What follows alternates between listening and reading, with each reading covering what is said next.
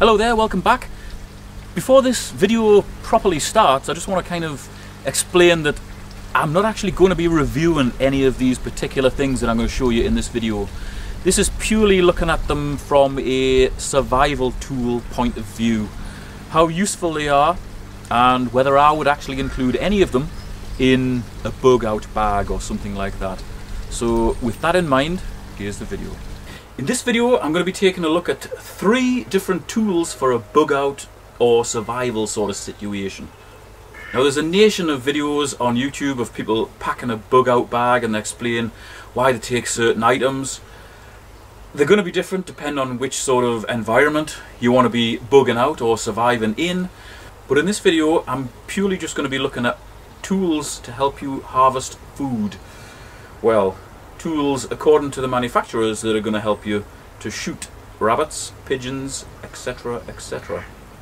Now the first of those things is a Barnett Black Widow catapult. I think everybody I know that lives in the country had one of these at some point, and there'll be hundreds of people now watching this saying, I had one of those when I was a kid. Well, I've got one now. I had one when I was a kid as well. I also had the Diablo, which I didn't like as much as the Black Widow. I'm sure if you've had any sort of catapults, this is the one you would have started with. Reasonably powerful, but is it accurate enough to actually shoot some dinner? Now the second thing we're going to be taking a look at is that, which does indeed look like a... But this is actually called a Pocketshot. And this is a US made official Pocketshot. It's got a cap which comes off, it's got like a ring that you hold, and it's got a latex pouch. And into that pouch you drop a ball bearing, you grab a hold of it just above the ball bearing so that you're not actually squeezing where the bearing is, pull back and release.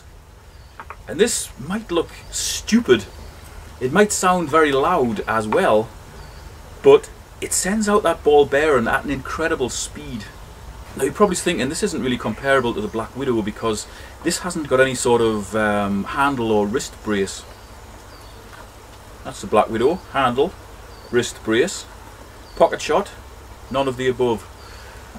Well, for the purposes of testing properly, the full kit, I bought myself something called the hammer, which is a handle with a wrist brace specifically designed for the Pocketshot.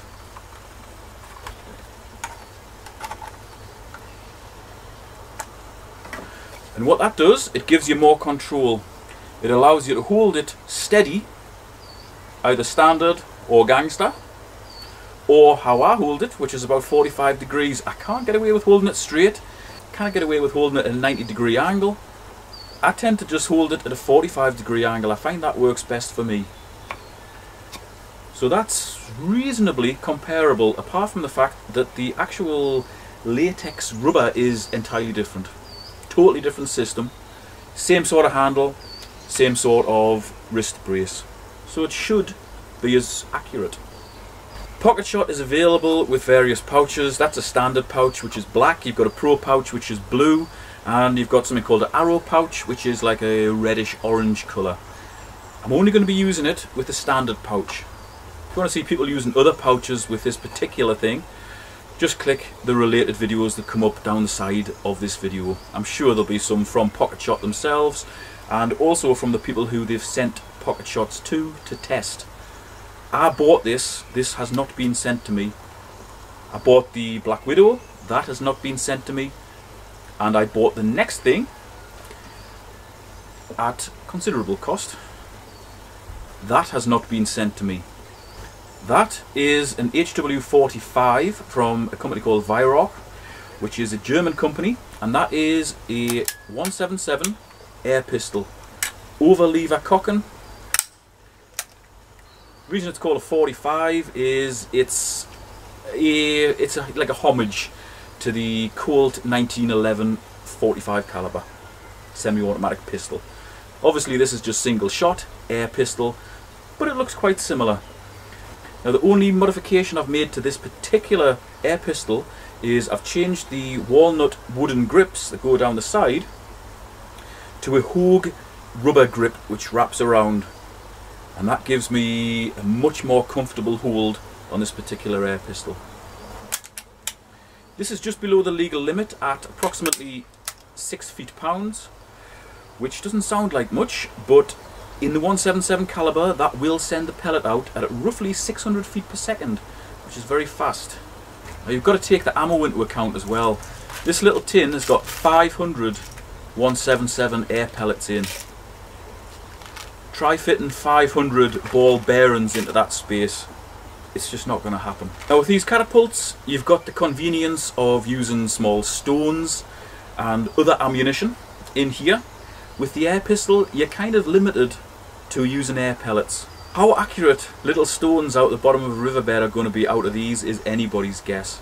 So as far as I'm concerned, any sort of consistency is only going to be got from using ball bearings with these two fellas.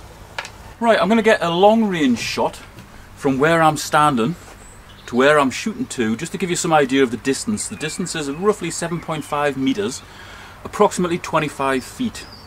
Now all three of these potential survival tools that we'll be testing today will be shooting at the same type of target, which is roughly 5 inches square with a little squirrel on it, sellotaped to the front of my steel air rifle target thing there. Let's see how we get on. Okay, first up we've got the Barnett Black Widow catapult. We're going to be shooting 10mm stainless steel balls. Now each of the things we're testing are going to have 10 shots. Only 10 shots.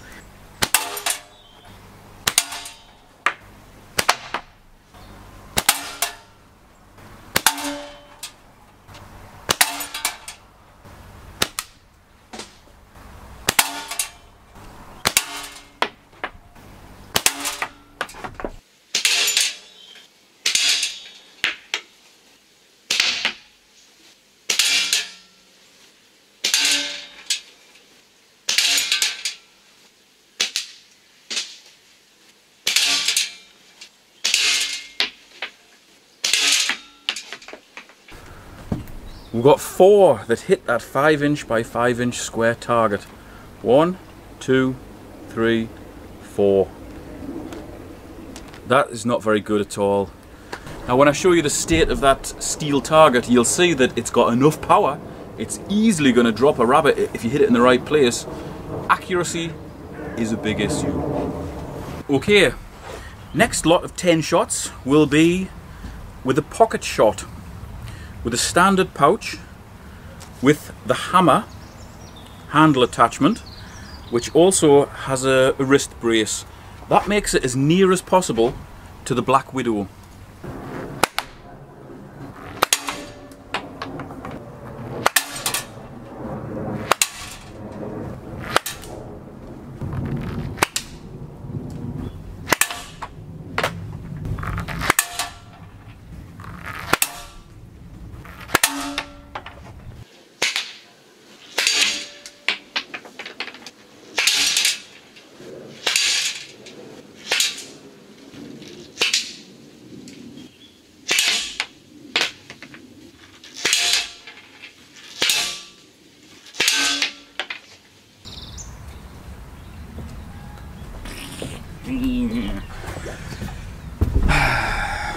There was one fairly accurate shot, which was that one. We've got 2 at the top here. That one just glanced the paper. That one went through, well, just went through the top of the paper. And then that one got the squirrel at his feet. Again, only 4 shots within that 5 by 5 square, which is not very good. Okay. Woo. Final test. Weihrauch HW45 177 air pistol. Now this is going to be shooting by far the smallest projectiles, but they are going to go the fastest. The catapults are roughly 250 to 300 feet per second. Shooting the either 9.5 or 10mm ball. I think it's a 10mm ball. That's still pretty fast, and you've got a lot of weight there as well, so it's got a lot of destructive power. That there is the 177 pellet. Absolutely tiny, but that's going to be moving at approximately 600 feet per second, which is very fast. So here we go. 10 shots, same distance, using the HW45.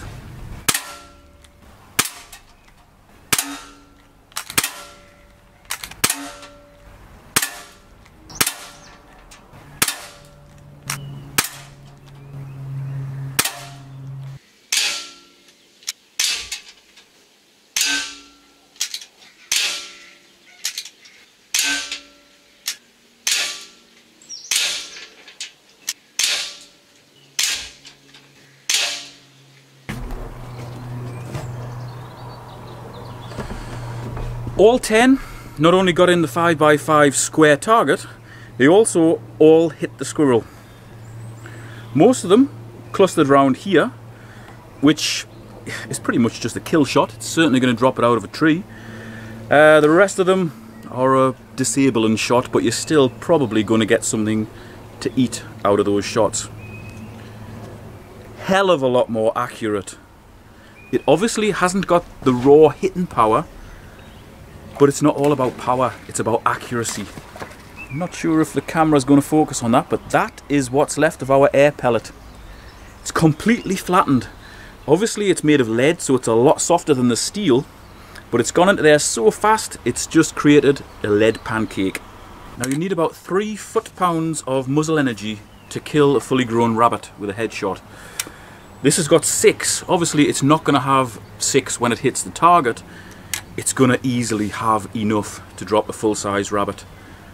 All of those shots are within the kill zone at 7.5 meters, roughly 25 feet.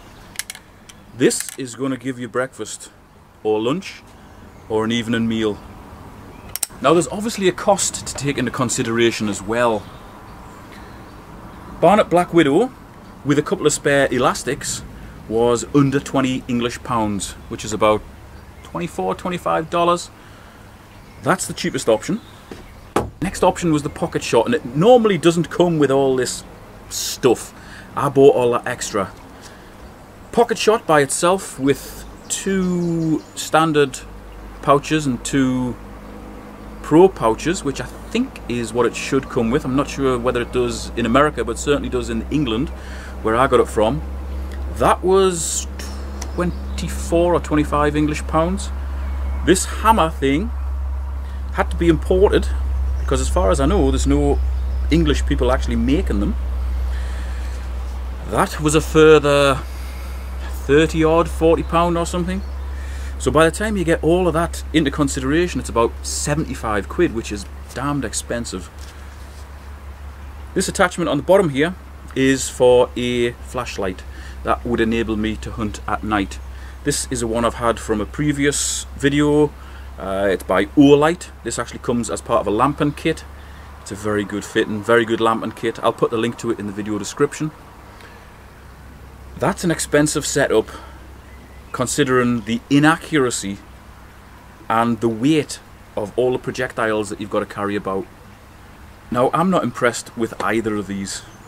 Yes, they've got a lot of power, and if you're messing about with them for a long time, you can get fairly accurate at a reasonable distance.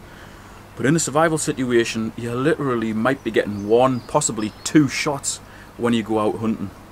You're not going to be constantly blasting shots off at a target.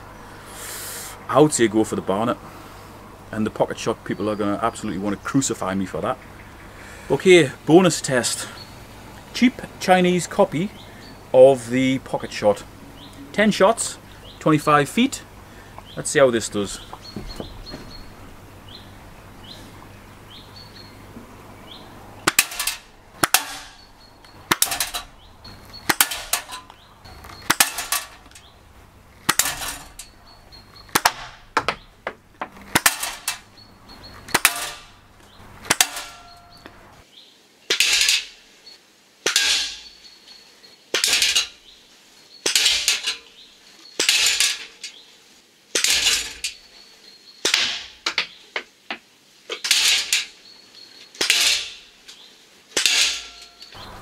Well, it did just as badly as the other two catapults. 1, 2, 3, 4. At best, our squirrel would have a broken tail. These things are not survival tools. It says they're not toys, and the power of them seems to indicate that they're not toys either. But really, the inaccuracy of them means really they're nothing more than toys, as far as I'm concerned. Just a little quick note on power versus accuracy, or power and accuracy. Power without accuracy is no use whatsoever. If you've got a static target and you've got to fling 10, 20 balls at it to hit it, the target's not just going to stay there and let you shoot it. After the first shot, chances are it's going to be away.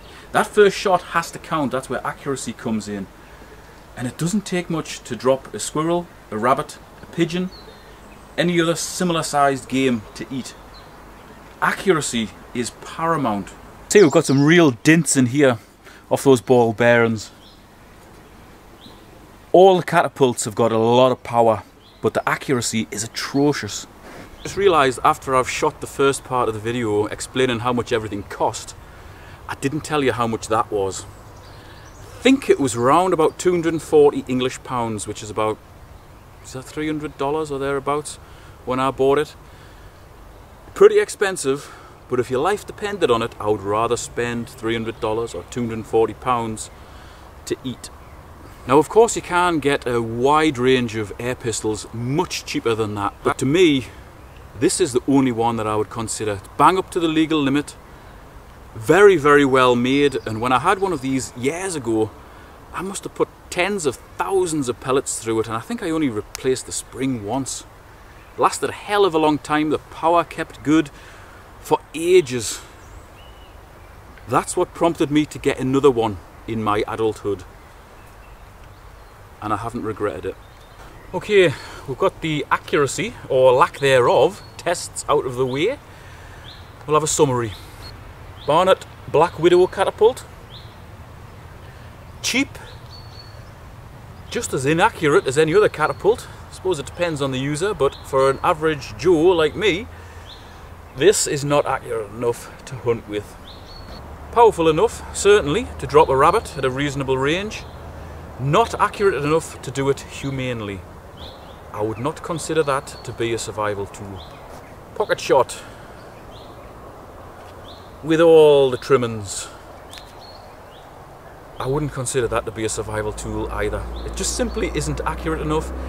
It's much more powerful than the Barnett, and in a moment I'll show you just how long it takes a steel ball to get from here to the middle of the pond using the Black Widow and the Pocketshot.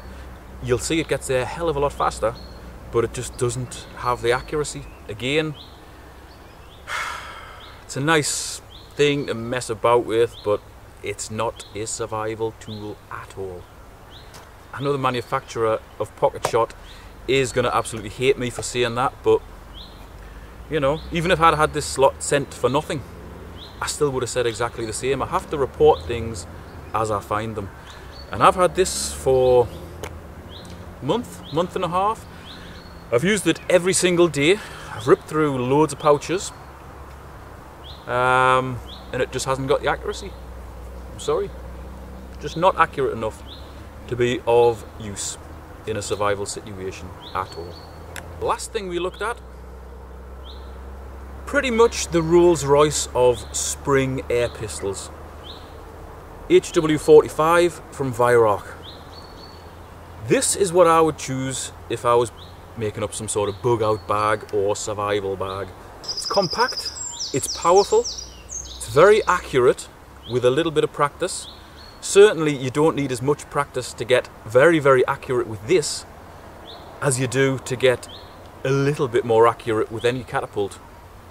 That is going to be able to hunt your squirrels, rabbits, pigeons, other small game at sensible distances. As with all hunting, it relies on the skill of the hunter, not necessarily the tool that the hunter's using. So bear that in mind. If you've never hunted anything before and you go out expecting to find food in a survival situation, you're probably going to starve to death. If you've got the capability to know where the animal's going to be at certain times of the day, where it breeds, where it feeds, how to get close to it, you're going to eat. That's going to help you. That is a very good survival tool. And I know there'll be a lot of people in America saying, oh, I'll just take a .22 pistol. In the UK, we don't have that option, unfortunately. We're kind of limited, well, we're very limited in the firearms that we can get. We can get rifles, we can get shotguns, we can get reasonably large caliber rifles as well in single shot, bolt action. But we certainly haven't got the choice that you fellas in the US have got. If we don't want to carry an air rifle or a full-size rifle around, that's as good as we're going to get, believe it or not. And there's probably a load of people in America laughing at me now, carrying an air pistol around, but it's a useful tool, a very useful tool. Accurate, powerful enough, and it's certainly going to outperform any catapult in the hands of pretty much anybody. If you want to hunt at night, that's a tiny little flashlight which recharges using a USB. And in another video, which I'll put the link to in the video description, I show you how I attach that to my air pistol to enable me to hunt at night. Not that I do hunt at night, but if I did want to hunt at night, this little fella on the bottom of here gives me that capability. Okay, where are we? That is where we're going to be aiming for, just in front of that little platform there.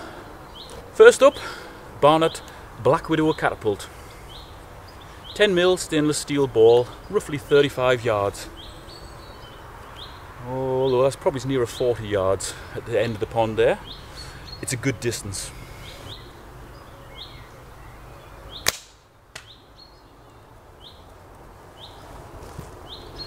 You'll not see it on the film there, but that just went real arc.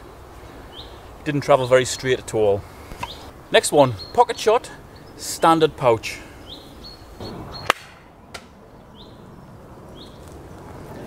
That flew a hell of a lot straighter and it got there much quicker.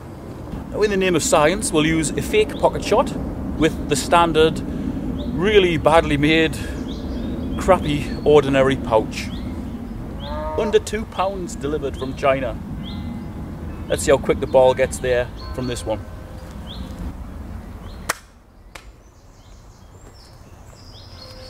I would say that was somewhere in between the Pocketshot and the Black Widow. And lastly, HW45 177 pellet.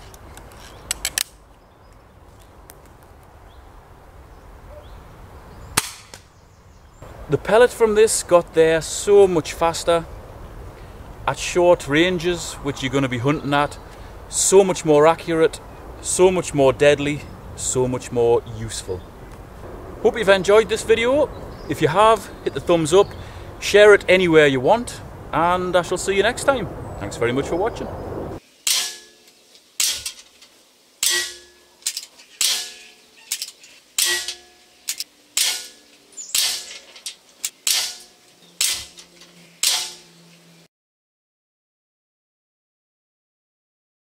That got there unbelievably fast compared to those slingshots or catapults or whatever the hell you want to call them. So much more accurate, so much more deadly. That was quite deadly as well. I think I'll cut that bit out.